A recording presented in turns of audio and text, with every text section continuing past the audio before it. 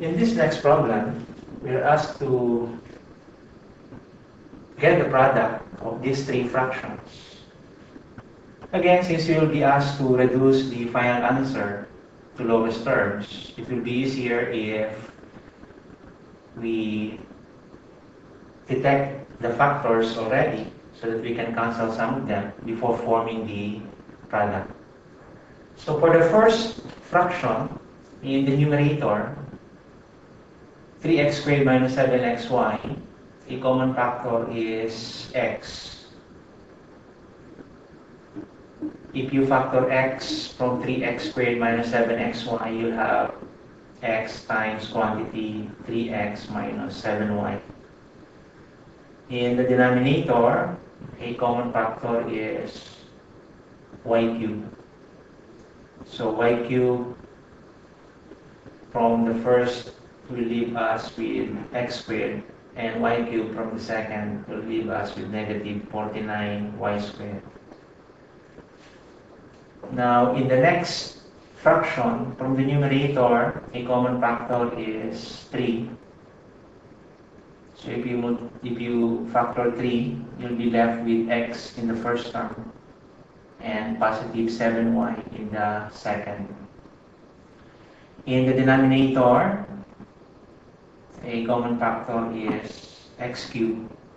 So if x cubed is factored out from the first, you'll be left with 3x, and from the second, negative 7y.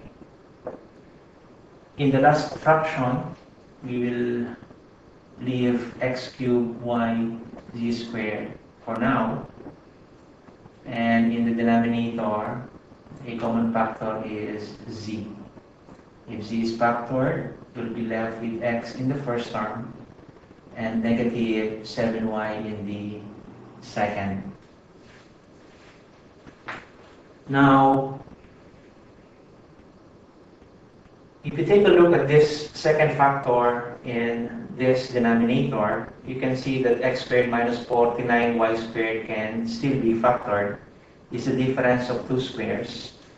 And we can replace this with x plus 7y times x minus 7y. So we have performed the basic factoring, and we can now proceed to cancelling some of the common factors. So we have this x plus 7y cancelled with x plus 7y here. 3x minus 7y with this 3x minus 7y.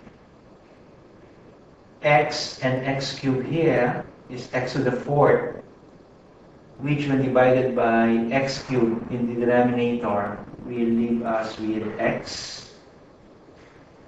3 will be left. This y by this y cubed is y squared in the denominator. We have z squared by this z will give us z in the numerator. And we have x minus 7y times x minus 7y, or x minus 7y quantity squared. So the product in lowest terms, when you multiply these three fractions, is 3xz over y squared times quantity x minus 7y squared.